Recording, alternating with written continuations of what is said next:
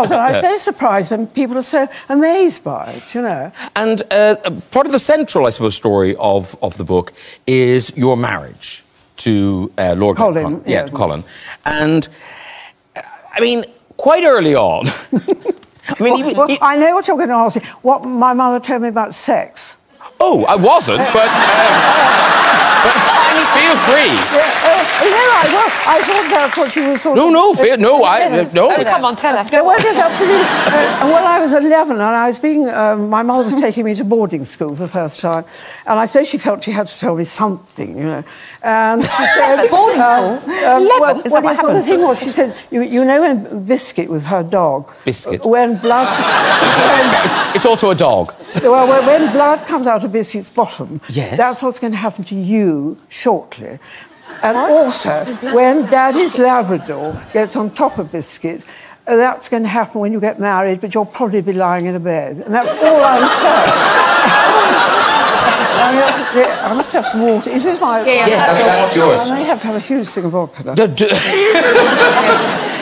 Well, that, in a way, it prepares you for life. Well, it sort of did. No. Do you want me to go into my honeymoon now? Yeah. Please do. Please do. We're on a roll, Lady Connor. Well, Chadwick looks shocked. I do, because the thing was that when I wrote this book, people thought it was going to be a little lavender sort of scented memoir. And I said, well, actually, I'm afraid it's not going to be. And then everybody said, oh, I'm going to buy it for my mother. And I said, well, I'm not sure. I do hope your mother's broad-minded. I've sent it to mine. Well, I think mothers are rather broad-minded. Yes. Anyway, Colin and I had the most fantastic wedding at Hoke. I was treated as a son. There were 3 tents, I had 3 wedding cakes. And Tony Snowden took my wedding photographs, and my father rather rudely called him Tony Snapshot, which I think he actually never forget. And anyway, there I was, having had this amazing wedding, wonderful wedding dress and everything like that. And we were going to Paris for my honeymoon, and we arrived very late at night at the Lottie Hotel, and went up to the, I imagine, the sort of bridal suite. Well, he lay down and went to sleep. And that was my honeymoon. I mean, well, I'm longing for a night of passion, you know. Anyway, so, and then the next day we went to the Louvre or something. And then Colin said, I was frightfully bored by that. And then Colin said, well, I've got a great treat for you. And so I was absolutely thrilled. I thought dinner at the Ritz, you know. And I put on my best dress, all that sort of thing. We got into the car.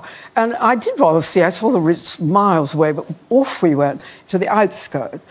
And we stopped at this really seedy hotel.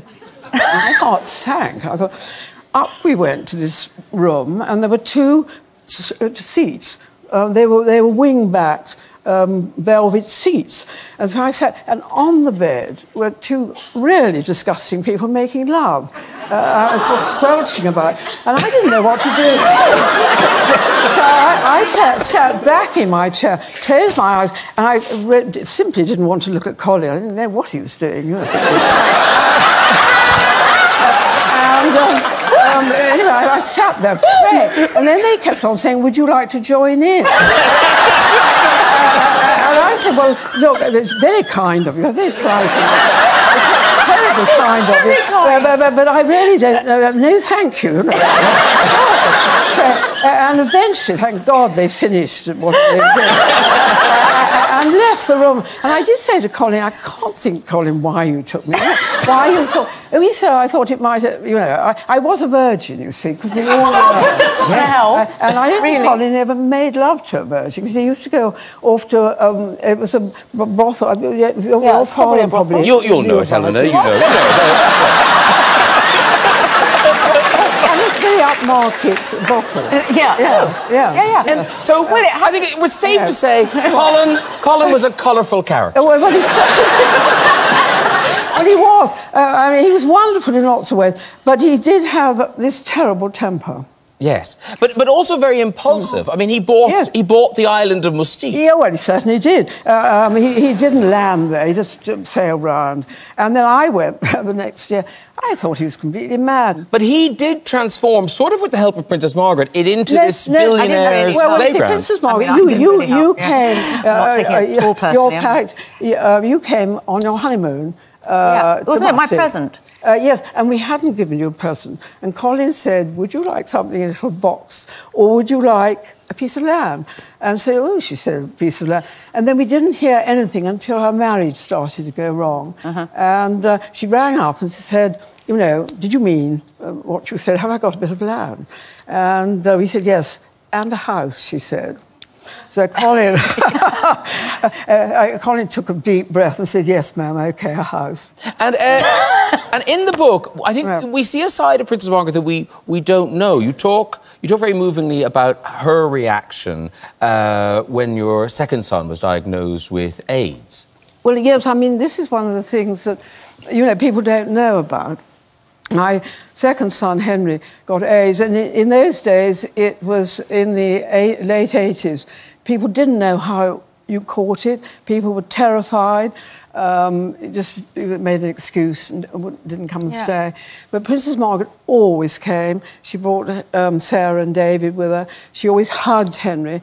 And when he was really ill, she used to come with me to a place called the Lighthouse, which was created for young men dying of AIDS. And quite often their partners had died. Their parents wouldn't have anything to do with them.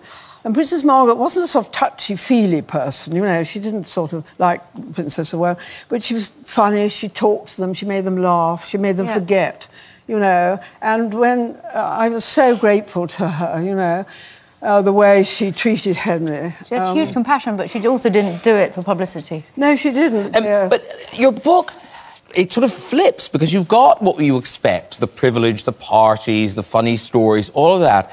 And then you talk about your son Henry, but in a very short space of time, you had your son Henry with AIDS, Charlie with the heroin. And then, he's here tonight, is Christopher, who had the most appalling accident in Belize on a motorbike during his gap year.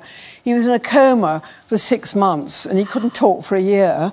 And I knew the other two boys were going to die, and I was absolutely determined that I wasn't going to lose Christopher.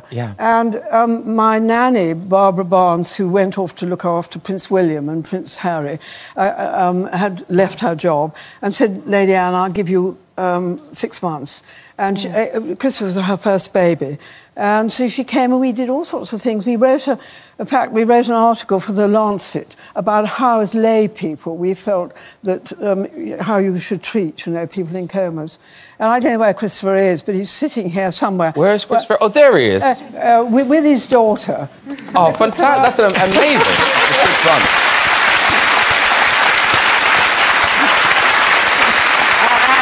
I can't believe if you allow me, my twin daughters are here, and it's their birthday today. Oh! Happy birthday, twins! There they are. Amy and May. Amy and May. Happy birthday. Their birthday's tomorrow, so it fits in rather well. Yes, but here's the thing. So you've had this extraordinary life. You've now relived it all and gone through it in this book. It's not like going to psychiatrist. Yes, but are you enjoying this bit? Are you enjoying stepping out into the spotlight? Well, I'm 87, and I've never had such a good time in my life. Well, it's been a delight. Good luck with the book. Lady Glenconner, everybody. It's been so lovely to have you on.